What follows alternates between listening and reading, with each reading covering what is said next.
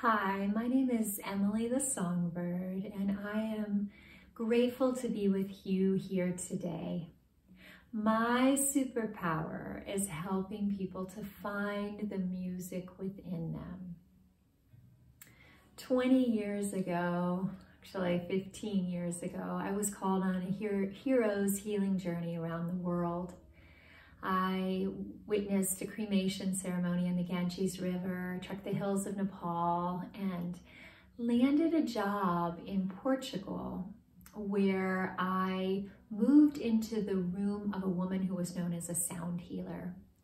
And I hadn't heard that term before, but little did I know that I would be following in her footsteps, and that I believe I was called there to be anointed with becoming a sound healer. And it's been quite a journey. I've been a music teacher for many years and a performer, and I have been on this quest to heal myself. Essentially, when I was a little girl, I loved to sing and dance with my father. He would hoist this is my 6-year-old, maybe she's about 3, but he would hoist me up in the air, pigtails flying, as we belted out the cathartic tunes of Willie Nelson and Waylon Jennings.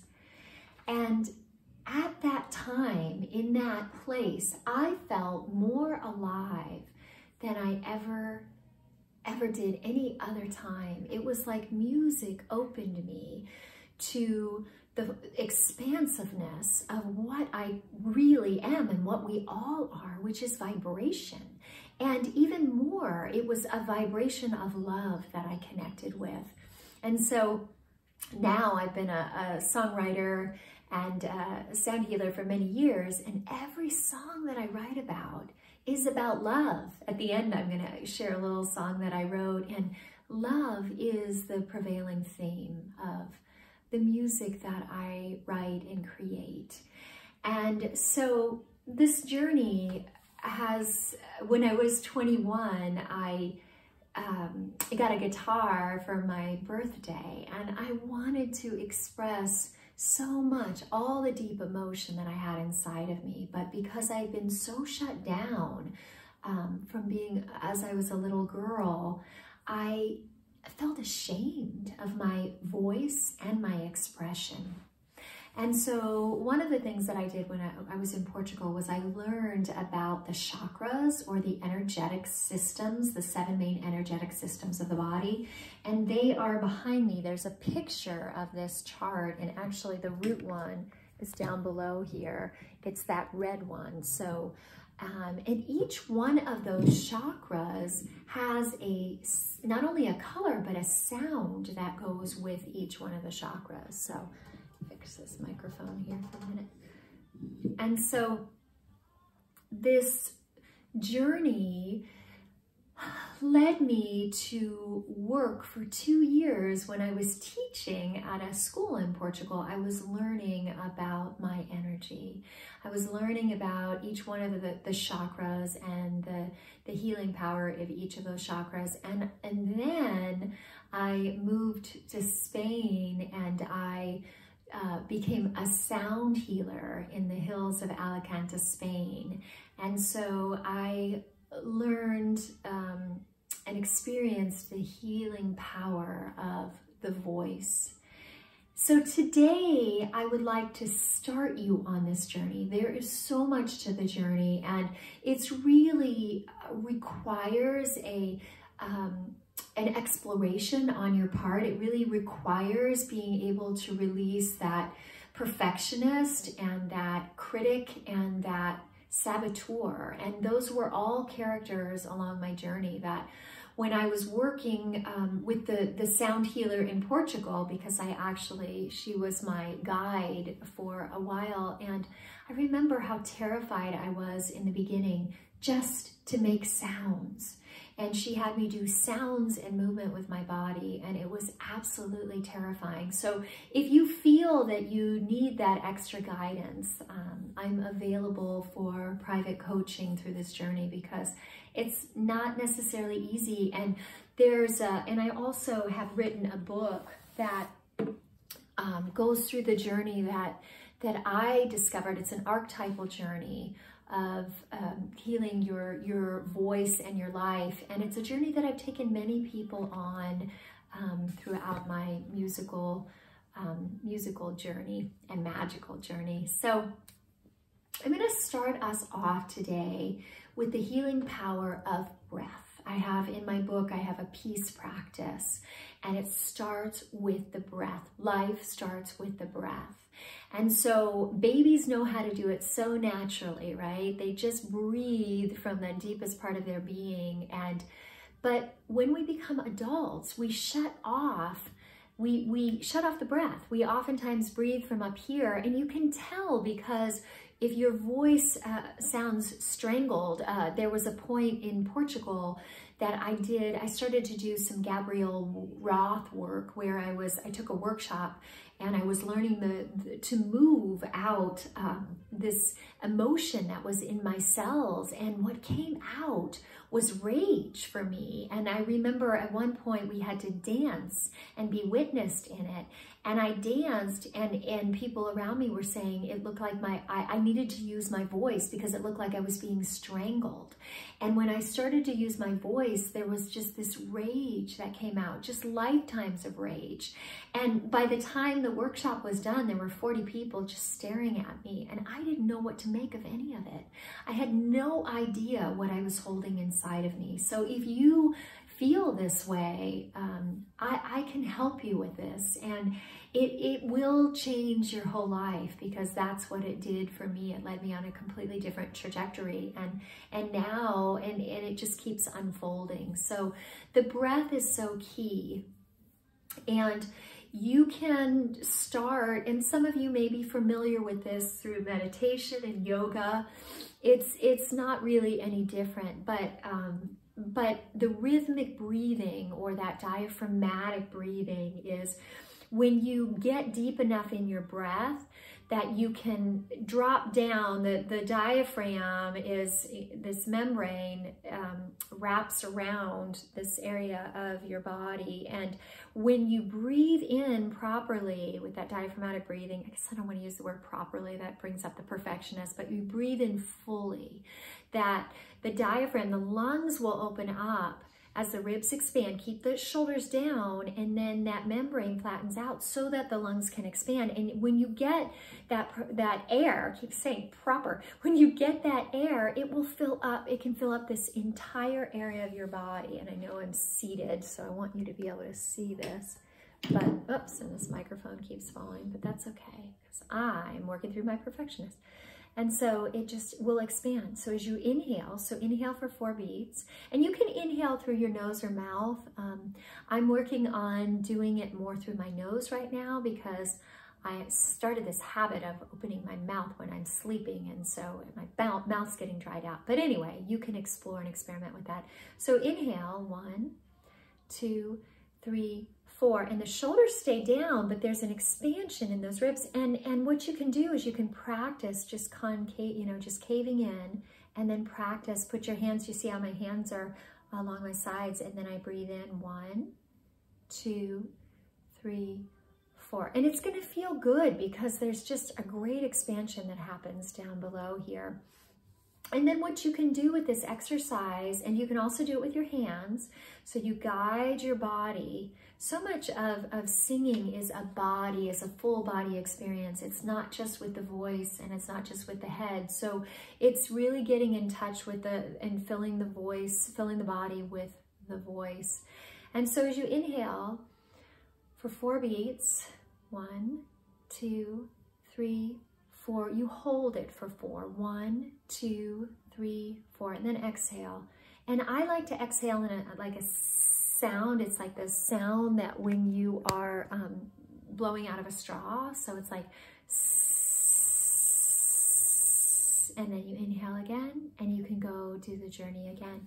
And so the next part of it is, once you start to get into that rhythmic breathing, then the next part of it is actually releasing the sound. And this is so key. So a lot of people who take singing lessons, and there's a part in the journey for this for sure, that they try to get the right sounding note, but the right sounding note is if you have emotional things to work through and you have inner voice issues to work through. I don't want to call them issues, but you have an inner voice journey to go on, then it's really first and foremost about freeing the voice. And I have a really fun story in my book.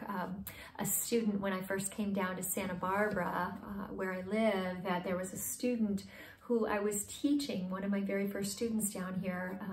I was teaching through a music store. And he wanted to sing. He had played the guitar for years, and he was singing with a gal who I was also teaching, her and her family.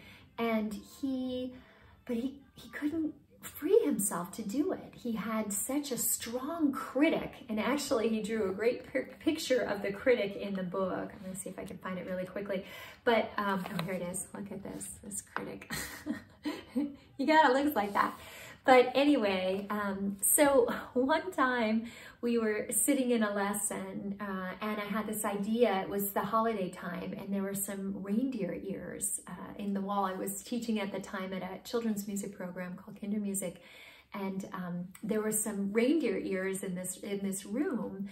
And so I had this idea for him to put those reindeer ears on and to sing from that place. And so he did. And all of a sudden, his voice became free because he stopped focusing on his voice and what it sounded like. And that is the ego play, right? The ego is there to protect yourself, and the voice is a very, very vulnerable place. And so it's really, really key to create a safe space. And then we have to free the voice. So the way that we do that is through what's called a song siren. And those sirens were the ones enticing the Odysseus on the Odyssey, right? This is my book called An Odyssey of Song. And so they would pull them off course with the beautiful sound of their voice. It was a wailing sound. And in Portugal, they actually have a type of music called fado, where they are wailing too. And it's a crooning kind of sound. You hear it in Ireland too. Actually, there are traditions all over the world. And so we're getting that emotion out in the voice. So what I would suggest is, instead of focusing on trying to sound right in your own mind, is to release the energy and the emotion, because this is the beginning of the hero's journey. It's really about the release. And there may be emotion, and you may be stopped from the emotion that's coming. And so there's a real process there. So anyway, so take a nice deep breath, and then you could do that rhythmic breathing piece. So you inhale for 4 beats, 1, 2, 3, 4. You hold for 4, 1, 2, 3, 4, and then you release, and then you inhale, and then you do the siren.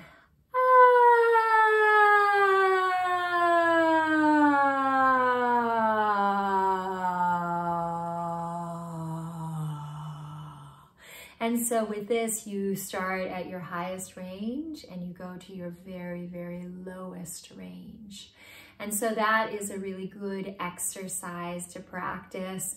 You can do it daily. You can do it on any sounds, the vowel sounds or the chakra sounds, which I will do in another video or audio. There's so much to go through. So anyway, but I know I have some ukulele students as well, and I wanted to give you an exercise that you can do on the ukulele if you are playing, to practice these sounds and this toning. So if you ever saw The Sound of Music, you know that song, do, re, mi, fa, sol, la, ti, do, which is your C major scale. Do, re, mi, fa, sol, la, ti, do, ti, la, sol, fa, mi, re, do. So what I love about The Sound of Music is that that is the basic building blocks of how you make music. So, you know, do, a deer, a female deer, ray, a drop of golden sun. It goes through each one of those tones is becomes a line in that song. And so it's a really wonderful, playful way to get into the energy of the child, which is a really good way to free yourself.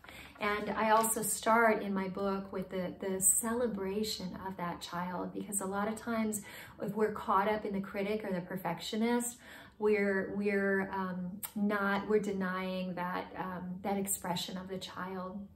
So this exercise is Sanskrit, and it's the Sanskrit way of equivalent of doing the scale for that C, D, E, F, G, A, B, C. But instead we sing this healing tone, which is, it's sa, re, ga, ma, pa, da, ni, sa, sa, re, ga, pa, da, na, ni, sa. One more time. Sa, re, ga, pa, na, da, ni, sa. So those are Sanskrit tones. And a really beautiful way to start to explore those Sanskrit tones is through chanting. Now, there are the sounds of the chakras, and then there are also chants that you can do. And in the background, you maybe, I don't know if you can hear the music or not, but I often play Snadam Kaur, and she is a beautiful American singer-songwriter, but she also does Sanskrit chanting, and she's a yogi as well.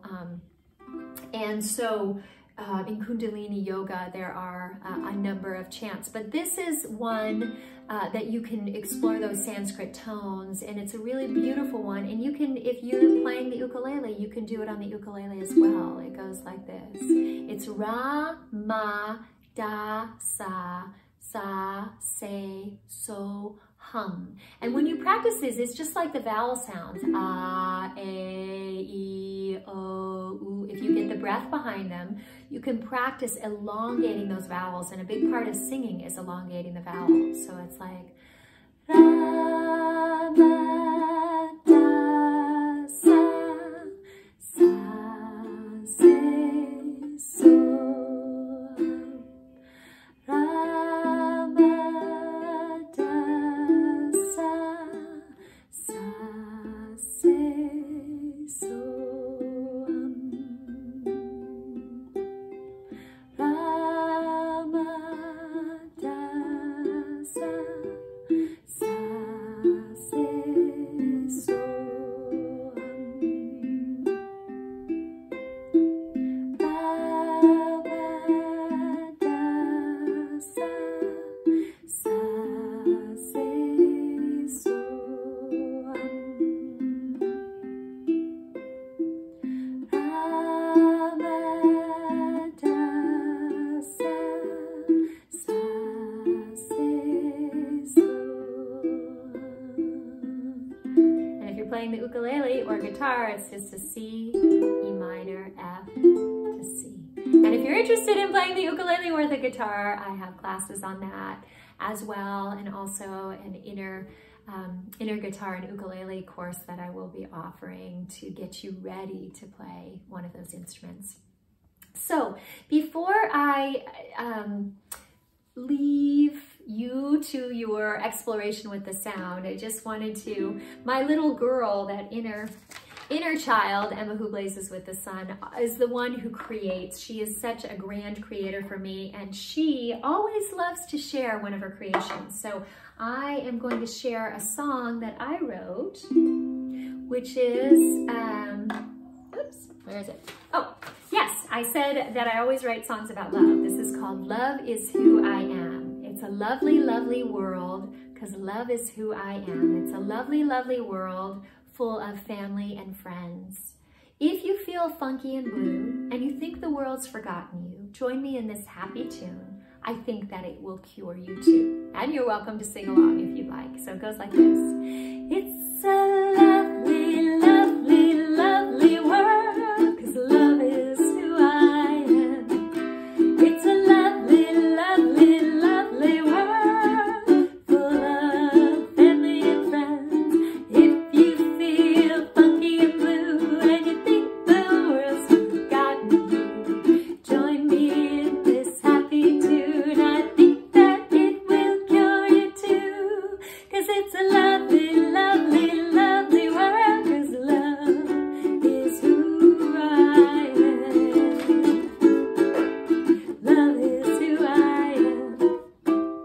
All right, so I hope that you have fun with the beginning of this Odyssey with your voice. And if you're interested and you'd like to do, I offer a 6-month coaching package where we meet every other week on Zoom. And I will send you videos like this and PDFs and audios to practice. And so I'm doing that. And I also have other courses, a course working through your perfectionist and your critic, deepening that, and also have courses on guitar, ukulele, and piano as well. So I hope that you have a wonderful day. Please check out my podcast, Emily the Songbird. It's Emily the Songbird FM at Anchor. It's on Anchor, and you can go to my website, emilysongbird.com, for more information. Thank you so much, and namaste.